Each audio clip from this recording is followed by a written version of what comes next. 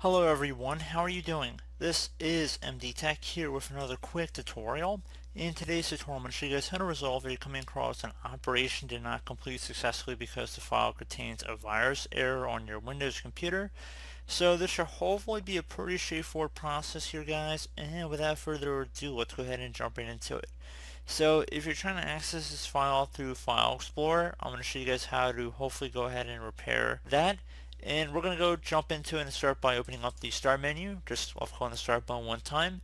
Type in CMD. Best match should come back with Command Prompt. You want to right click on that and then left click on Run as Administrator. If you receive the user account control prompt, you want to left click on Yes. Now I'm going to have a command in the description video. I want you guys to copy it from my description and then go to the top bar of the command prompt window, right click on it, left click on edit, and then left click on paste. Please note there's a C followed by a colon right after the scan file equals. You're going to have to change this C to whatever drive Windows is installed on if it's not on the C drive.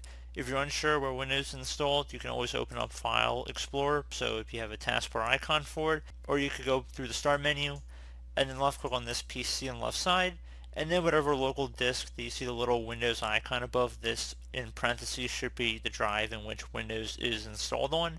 So again, C drive here.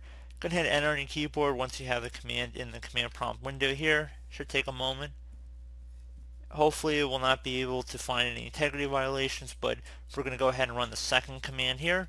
So again, go up to the top bar of the command prompt, right click on it, left click edit, and left click on paste. Again, I'm copying these commands off screen so you don't see me doing it, but the commands are slightly different here. So once that's done, you want to close out of here. Hopefully be able to run the file and it should not have any issues.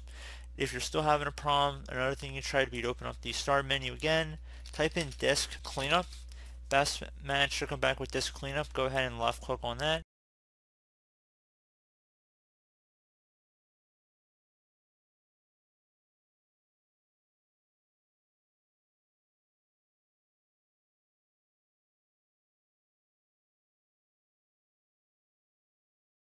Select the Cleanup System Files button.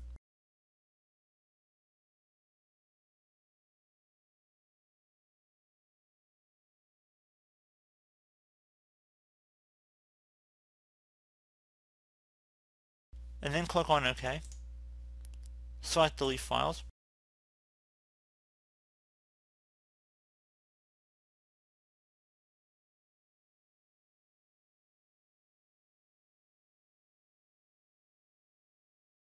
And hopefully that should have been able to resolve the problem, so restart your computer. If you're still having a problem, attempt the system restore at that point, so just another additional method you can take.